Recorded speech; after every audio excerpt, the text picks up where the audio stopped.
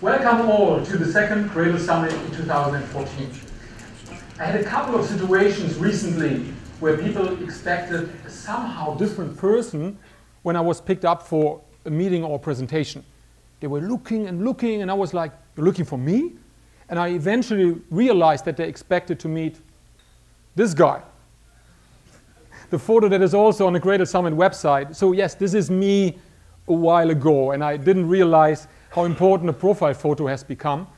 I had phone calls with old schoolmates telling me how young I'm still looking. I said, well, thank you. And then they mentioned that I saw my profile photo. So I need to update soon. When we had our first Gradle Summit last year, people approached me saying that they couldn't believe how professionally and smooth our first conference was executed and organized. Well, there's a secret sauce to this. We are very happy that also the second Gradle Summit is run in partnership with the one and only Jay Zimmerman, owner of the No Fluff Just Stuff Tour, as he just mentioned. He did another great job this year to make the summit an outstanding conference experience. So let's give a hand to Jay and his awesome team.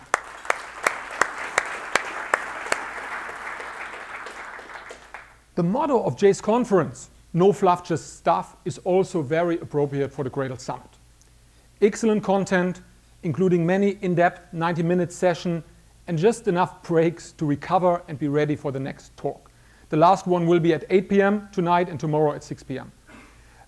We are also very excited to have BrightSource, the best conference video production company in the Bay Area, recording this event. There are 2 cameras in each room, and they have a staff of 7 people making sure the sessions are recorded in a quality appropriate for the great content we have. And I can guarantee that this year all the videos will be published just a few weeks after the conference. Took a little bit longer. Yes. Now. Okay, so I want to start the actual keynote with talking about the Gradle momentum. Momentum is an important metric for any technology, but for a build platform it is particularly important. The build and automation domain is very conservative, for good reasons. So for conquering the mainstream want to be sure that a new build technology is around in 10 or 20 years. That is often the lifespan of the technologies that we are replacing with Gradle. People in the mainstream also want to be sure that their problems have been successfully solved with the same technology somewhere else. Right? So that means the threshold of entry is very high if you want to become the new dominant build tool. And I'm extremely excited that Gradle has more than mastered this hurdle, and I want to share some of the data we have with you. 1.5 million. This is roughly the population of San Antonio, winner of the NBA championship in 2014, hopefully. This is also the number of Gradle downloads in 2014 so far. So I think it's an extremely impressive number and just shows the enormous momentum we have. Let's see how Google measures the momentum of the Gradle technology based on their search queries. Gradle is red, and obviously you can see a very strong momentum. But also serious substance and volume if you compare Gradle with other established technologies. Let's take one like Cloudera, right, which is in blue. I wouldn't mind if red were also the revenue of Gradleware compared to Cloudera, but not yet. Okay, a good momentum indicator is also the nice library of Gradle books coming mostly from the community. We have Ken Cousin here at the conference, who's the author of the upcoming Gradle for Android O'Reilly book, and there are also other books in the making. I discovered recently that Olo.net has grown into a very interesting and complete database for open source project analysis. They include every project from Chromium, Mozilla, down to the much smaller open source projects. And here's what they say about Gradle. Very high activity. Over the past 12 months, 55 developers contributed new code to Gradle. This is one of the largest open source projects, open source teams in the world. And over the entire history of the project, 124 developers have contributed. So that not just shows the momentum we have, it also shows that though our company Gradleware is a driving force behind Gradle, Gradle is a true open source project, not just by license, but also by culture, with many people getting involved that are not part of the company. and we are just talking about the Gradle core here. There are also 200 plus community Gradle plugins out there, and they are an essential part of Gradle. The number is growing fast, and we will talk more about this later. Rebel Labs from the JRebel folks, they published a couple of weeks ago the results of a recent survey, which was about the whole developer tooling ecosystem, including languages, CI tools, IDEs, build platforms, etc. From all technologies covered in that survey, Gradle has the highest number when asked what technology in a particular field you're most interested to learn about. 60% of the 2,000 developers participating in the survey mentioned Gradle in the build tool segment. So that's very exciting for us, very motivating that the Gradle community keeps growing and growing and growing. At one point, this number will be 0% because everybody will be using Gradle and they don't need to learn about it anymore. So to close this section, there has been a Gradle article on the good old server side, finally, a week ago with the title, "When did Gradle get so hot?" We think from day one, but it's definitely very hot now. So, okay. Speaking about hotness, Gradle 2.0 RC1 is out, which means Gradle 2.0 is coming soon. The way we deliver software, having a 6 to 8 week release cycle for every minor release and doing all the work in the master branch, this means that a major release is just another minor release when it comes to new features. But major Gradle releases serve two additional purposes. One is to remove some of the deprecated functionality features to reduce the maintenance load. And the other, it is a means of communicating that the aggregate of all the features since the last major release constitute a major progress that we want to express with a new major version number. So a key theme for 2.0 is maturity. Gradle got hardened by some of the largest builds on the planet. So at LinkedIn, for example, they have a 4,000 sub-module Gradle build executed by 1,000 plus developers many times a day. There are many organizations, the Android community, where we got a lot of valuable feedback. So Gradle 2.0 is in many ways an evolution of 1.0 plus some very cool new features. So let's take a closer look at the features that have been added between 1.0 and 2.0. So one important area of improvement is performance. We touched many areas of Gradle to significantly improve the raw performance of Gradle for the major usage scenarios. So we have a performance test suite for those scenarios that make sure that for every new Gradle release, there's only one direction for the performance metrics, which is downwards.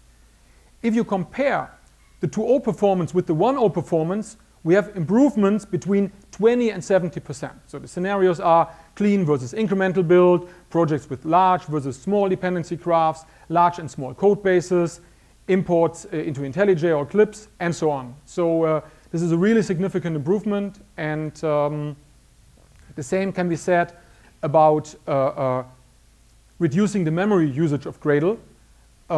If you compare this with 1.0, the numbers are even higher than the performance improvements, right? Between 20 and 80%. So, on top of the raw performance improvements, we introduced a feature called Configure on Demand that significantly reduced the configuration time if you do partial builds for larger multi-project builds. And we also introduced a parallel builds per sub-project execution option to make the Gradle execution faster. Performance continues to be a core focus for the 2 Extreme, and I will talk about that later. Dependency management. We continuously have improved the dependency management capabilities of Gradle to make it the best in the industry. So we introduced dependency resolve hooks to give you a powerful toolkit to model the resolution process according to your custom needs if necessary. And in cooperation with Netflix, we made major progress in creating a generic toolkit to consider any kind of custom metadata you add to your artifacts as part of the dependency resolution process. Further work on dependency management will be another major focus for the 2 Extreme. We also introduced a very elegant solution for many task ordering issues. Check it out if you haven't done yet. It's really powerful. It sounds innocent, should run after and must run after, but we think this is a major contribution to the executional model of build systems. We invested a lot of time in improving the tooling API to enable a very deep integration between Android Studio and Gradle. And this will benefit the integration with any IDE. Gradle 2.0 means also that Gradle is now a world-class native build system for C, C++, and assembler. That is a major new software platform we are fully embracing by offering unique capabilities. If you want to learn more about this, Des is giving a talk, I think after this keynote, on that topic. Okay. So before I talk about our roadmap, I would talk a little bit about the situation of the software industry when it comes to build infrastructure. And I was thinking how to proper visualize the typical situation of 50+ developer teams when it comes to their build infrastructure. Right? And I found a very fitting picture. So when I see this, I want to shout, Gradle, and invest into your build. So the current state for the majority of organizations is not very good. Quite a few organizations have started to take sufficient actions to improve. Many take some actions. As always, it is fascinating how people and teams can get used to pain even if it costs them dearly. And they might say, it could be worse. I still can see a little bit, and one nostril is not too bad for breathing. But the future will give the octopus even more arms. So I can only warn you, with probably not you, but the industry basically, not to invest in this area. So first, the software code bases are growing and growing. We see typical growth rates for some of the large software stacks we are involved with between 20 and 100% per year. So if you have serious problems now with such a growth, in a few years, these problems will totally kill you, endanger your very capabilities of shipping software. 20% means twice the size in 4 years. And we see quite a few organizations that are on the brink of losing the capability to shipping software because of their inefficient build infrastructure. And those growth rates also usually means that the teams are growing, making the inefficiencies ever more expensive. So on top of the growing code bases, there's another trend. The set of technologies you need to support for creating software is diversifying more and more. What has been a pure Java stack 5 years ago now is at least a Java, Android, and iOS stack. Probably also JavaScript, maybe some Groovy and Scala on top. And what about native code? Right? And on top, there's the architectural change towards a microserver design, which also adds complexity to the build infrastructure. And there's only one way to properly solve this: have a true multi-platform build system that is also a very powerful orchestrator. And this is the very strength of Gradle. It is the only true multi-platform build system out there. And it is really interesting to look at companies like Prezi or the gaming companies. They are leading the field when it comes to the diversity of their software stack due to their domain. They need to ship very rich local clients for all kinds of different platforms that are combined with rich service layers. So Prezi is presenting how they are using Gradle in such a scenario at 11:30 today. And as said, every talk is recorded, so if you miss one, you will be able to watch it in a couple of weeks. So on the other hand, looking at those challenges, there is no question that there is a lot of exciting stuff we can do to make Gradle an even better tool for embracing those current and future challenges. But it will never be a free lunch to have an efficient enterprise build infrastructure. Gradle wants to make this as efficient as possible, but organizations need to invest serious efforts. But it is worth many times. There is hardly another area in software production which has a similar ROI, return on investment, when improving it. So there's an interesting article to move to the bright side of life.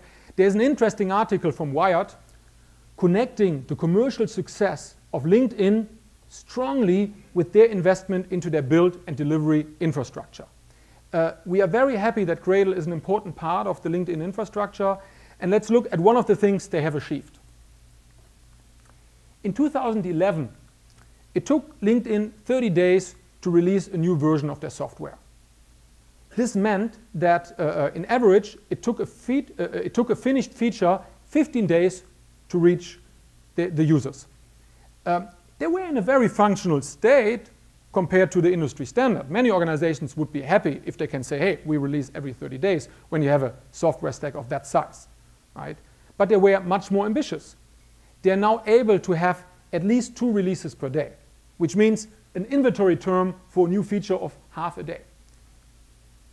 This means they decreased the inventory term of a completed feature by a factor of 30. This is by all means revolutionary. And if you are competing with an organization that is able to pull this off, and you are not, good luck. Jens is talking about how they are using Gradle tomorrow at 1 p.m. Okay. So, the roadmap. Yeah, we are convinced that Gradle 2.0 is the best build system out there. But we are far from done. We still see ourselves in the base camp preparing for the next big steps to reach the peak of making Gradle the ultimate build system we have always envisioned. And there are some major ingredients missing for that, and we are very happy that we have finally the bandwidth to tackle them. A new configuration model. This will be the biggest change since the inception of Gradle. We are totally on fire to get this done. Right? Work has started, and this will enable so many amazing improvements. Adam will talk about this in much more detail on Friday morning, right, at 8:30. And here's the executive summary of what we are going to achieve with this. So, 0 configuration time. This is driven by 2 major scenarios. So one is large and very large projects. Again, if you look, for example, at the LinkedIn build with their 4,000 sub-projects. Gradle helped them a lot to get a better performance, right? They got the build time down with Gradle from 4 to 5 hours of their previous end build to 45 minutes compared with their Gradle build. But if you're executing a full Gradle build, the time it takes Gradle to configure it and get started is currently a pain in the ass, period. This needs to change, right? And the other scenario is deep IDE integration. So I think Android Studio, a Gradle integration is the future of how IDEs should integrate with build systems. And for such a deep integration, the IDE needs to continuously communicate with Gradle. And Gradle currently always needs to execute a non-zero configuration phase to give any answer. And even if this is only 1 second, it is already a pain in such a scenario. So we want to provide immediate responsiveness, 0 configuration time. The Android Studio folks are working at the moment somehow around that with doing some caching by themselves, but this will be the ultimate solution. So, and it will completely eliminate the issues we've just discussed. So that's one reason why we introduce a new configuration model and working. First we have to finish it, but then we will introduce it.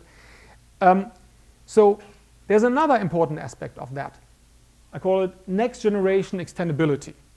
Gradle sets already the bar when it comes to rich extendability.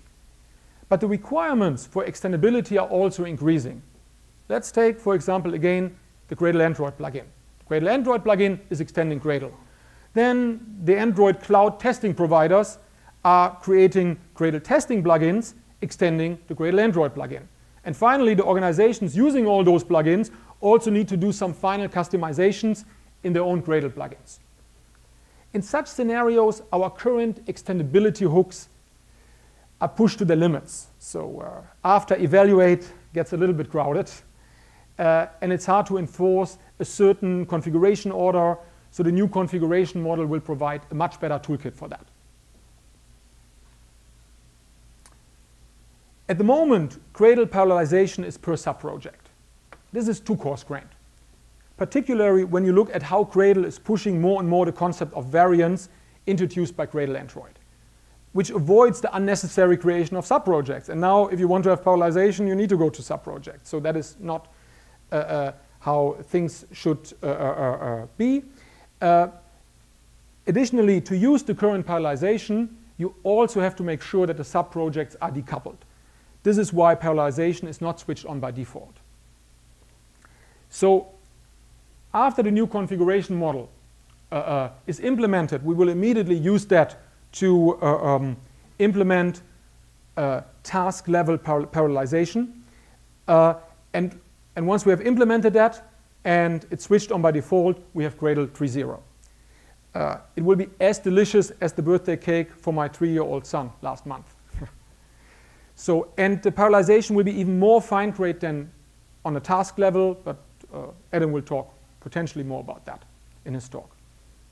So you might wonder how this will affect compatibility to your existing Gradle builds. So we take compatibility very, very, very serious. So we will continue to support the current configuration model for a long time. And additionally, we will provide a way to map the current DSL to the new configuration model to enable a step-by-step migration. So you have to learn something new once the new configuration model is out there, but you're not forced to switch. You can make the decision yourself. That's what we call controlled change. The benefits of the new configuration model are so outstanding that we think people will move towards it, usually very quickly in any case. Okay, that was the new configuration model. The second parallel stream of work will be variant-based dependency management, which is the enabler for a true multi-platform dependency management solution. The group, name, and version of a library is just not good enough to do proper dependency management, especially not in a native world where you have different architectures, 32 or 64-bit version of the library, compiler types, etc. They all constitute variants of a particular library that need to be a first-class citizens for dependency management. That you, when you resolve the whole dependency, transitive dependency graph, you always get the right variant of the library. The same is true for Android. So we think you can't do any useful dependency management for those domains without modeling variants. But also for other platforms, this is already a platform. With Scala and Groovy, you have the version of the compiler as a variant, as they are not necessarily binary backwards compatible. With Java, you have variants for libraries that want to provide best possible support for Java 6, 7, and 8. And you can't model that with the current dependency management solution. The classifiers is not the way you can solve that. It's only one dimension, and you can't model different transitive dependency graph with classifiers. So we think this is a major step for dependency management. Des will be talking about the new dependency management capabilities in more detail right after the keynote in a session about native builds with Gradle, correct? You still have some time to prepare the slides now after this announcement, right? So, native support. We will continue to invest heavily in the Gradle native support. And this is also very relevant for Android. So if you write native Android extensions using the Android NDK, right now this is supported via makefiles. We are very excited about that the Google Android team is working on switching the Android NDK support from makefiles to the Gradle CC++ plugin. So once released, this will turn Gradle immediately into one of the most important CC++ build systems in the world. Gradle is already doing a great job when it comes to caching the build output and building incrementally. Now we want to push this 2 steps further. Currently, any build output is locally cached per build, right? So if you have 2 different builds on the same machine, they have 2 different caches for the build output. The next step for us is to cache the build output locally across builds, similar to how we cache external dependencies. That means it can be reused across different builds, which will be particularly helpful on CI machines. As a next step, this cache will become distributed. That means any build output can be shared across machines. And we really mean any build output, whatever that is that you are creating can be shared. So for large enterprise builds, this will be another very nice performance improvement. And the shared outputs will also include the output of the configuration task, right? So as part of our 0 configuration time story. Gradleware will also invest heavily into improving the tooling support for Gradle, in particular the Eclipse tooling. So all those features will be delivered successively with each minor release. So except for the global cache, which might come a little bit later. We're going to finish the major work on all those features before the end of the year. Gradleware engineering, no pressure, no pressure. Seriously, you might be thinking that this is a lot of stuff to be done this year, correct, but two things.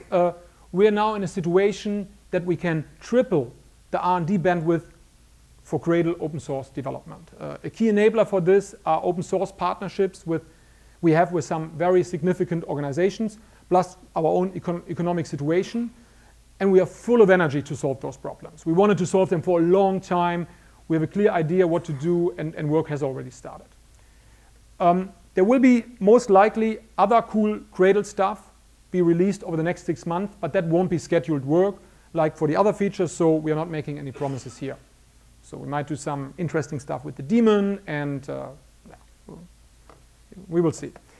So in 2015, we will do the next step again and make Gradle a fully distributed build system with a distributed global cache and the capability to not just run your build in parallel, but also on multiple machines. But the new configuration model is also the foundation for that. So we have a lot of focus on the Gradle core over the next 6 months. But the build domain is a domain with infinite requirements and that are constantly changing. So a rich plugin system is key for the capabilities of a build platform like Gradle. And we are very fortunate that the Gradle community created such a rich plugin system already. And there's outstanding work happening by the Gradle community. I can't wait to see Justin's talk this afternoon about the plugins Netflix has created recently. I'm particularly interested in locking the dependencies down, right? So a way that even if you have dynamic dependencies, you can persist the result of a certain resolution process to have reproducible local builds, correct? Yeah. So one thing that has been lacking was a proper home for those plugins. And this is now changing big times. So there are 2 major announcements. Justin will also talk this afternoon about the platform Netflix is going to open source and provide as a SaaS offering, correct?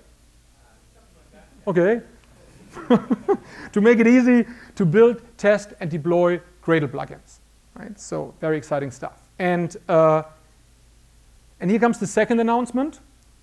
Welcome Luke Daly, who will talk about the new official Gradle plugin portal. Almost perfectly synchronized. Thank you, Hans. Right, so before we actually, Hans kind of gave away the end game here a little bit. But so what I want to do, it's a bit of a notorious problem in the Gradle ecosystem. 1, finding plugins. 2, you could say it's a little bit harder to use them than what you might like. There's a little bit too much that you have to type and remember how to do. So what I want to do in this project, in some project, is use the Artifactory plugin. I'm publishing the Artifactory. They provide a nice plugin which makes that simpler, and I want to use that. So what I would have to do, well, let me just get this Gradle project going. So brand new Gradle project, and here we are. So if I want to use the Artifactory plugin, what I need to do is type out this block, specify where am I going to get that from. So I'm going to get that from JCenter. If you haven't heard of JCenter, this is Artifactory's or Bintray's equivalent of Maven Central. And I don't know if Fred is here yet, but Fred's going to be talking about Bintray tomorrow, I believe. So talking more about that. So I need to specify where I'm going to get this from, and I need to specify, well, what's the actual implementation of this plugin as well. So let's say on my build class path, I want this jar. So here's the dependency notation for the implementation of that plugin. So I have to go and find that somehow. Then I would say apply plugin Artifactory. All right, that's how I get it done today. So now coming with Gradle 2.1, we didn't quite make it with 2.0. I can do this a different way. What I would say is all the plugins that I want to use, the ID, I want to use the Artifactory plugin from JFrog. And that's about right, yes. The version is going to be 2.2.5. Fred? Sure, close enough. So this is what I can do now to specify this is the plugin that I want. That's all I need to do, specify it, it's going to work that out for me. So if I run Gradle tasks, as long as I got that version number right, and I did. Here we can see the Artifactory publish task from the Artifactory plugin. So now much, much simpler. Yeah, I was hoping for applause for that moment. Yeah, thank you. That's not very much text, but I worked quite hard on that, so thank you. Yeah. All right, so that's very good, but what's actually going on here? Where is this coming from? Well, what's happened?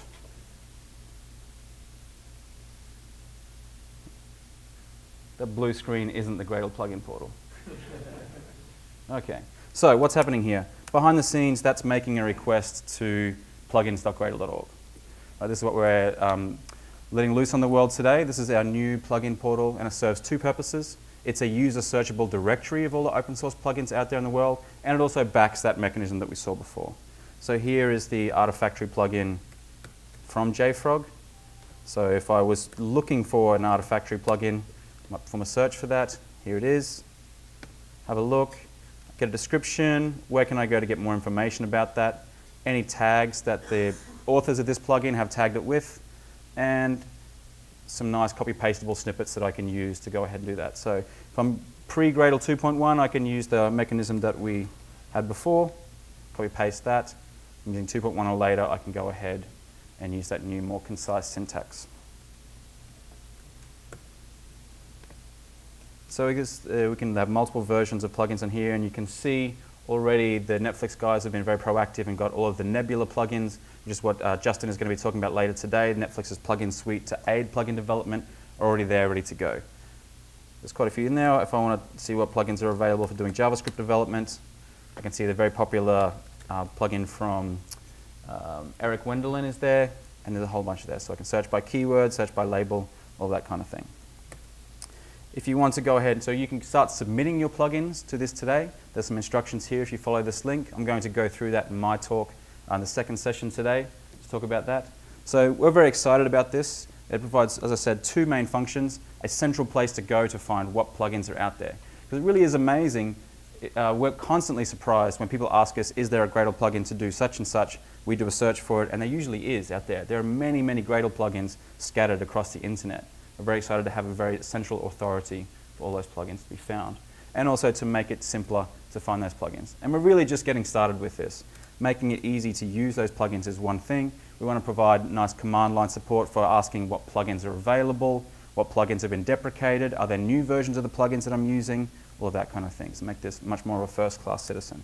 And also for the UI itself.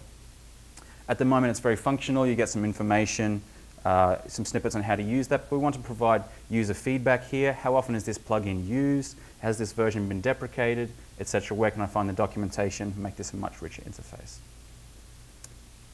And also, this is also just the start of what we can do with such a central service. Plugins are one part. There are many other things that your build may depend on for its implementation of build logic. And via a central service, we can answer many more interesting questions via that. So this is just the start of a very interesting stream of work that we're going to be building out over the coming releases. So if you'd like to learn more about that, you come along to my session today in the second slot, I believe. So thank you very much.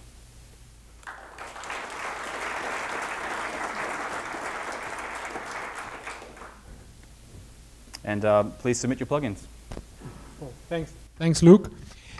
So yeah, not much more to say from my side. One thing is, this will also be finally the enabler that we can shrink the Gradle distribution from this kind of 50 megabyte monster, because we will be able to put many. The reason why this distribution is so big is that it is the only way to conveniently provide a plugin, to make it part of the core distribution. With this mechanism, we don't need to do this anymore and can provide a much leaner Gradle distribution, and then the rest will be automatically retrieved from the Gradle plugin portal. Awesome. Yeah.